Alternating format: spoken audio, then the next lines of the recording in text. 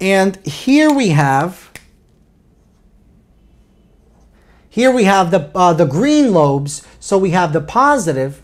And in both cases, this means it's a bonding interaction. So we see that thermal electrocyclic reactions of these molecules under thermal conditions, the dis rotation leads to bonding while the con rotation does not. For the photochemical case, the dis rotation does not lead to bonding, but this does lead to bonding. So the main point from this lecture is to show you that not always does thermal electrocyclic reaction take place via the con-rotatory fashion. Sometimes it takes place via dis rotation for this case, but for example, for 1,3-cyclobutadiene, it takes place via the con rotation. So to determine which type of rotation it is, you really have to try to analyze the orbitals and see how the orbitals have to rotate, how the highest occupied molecular orbital has to rotate to actually form that sigma bond.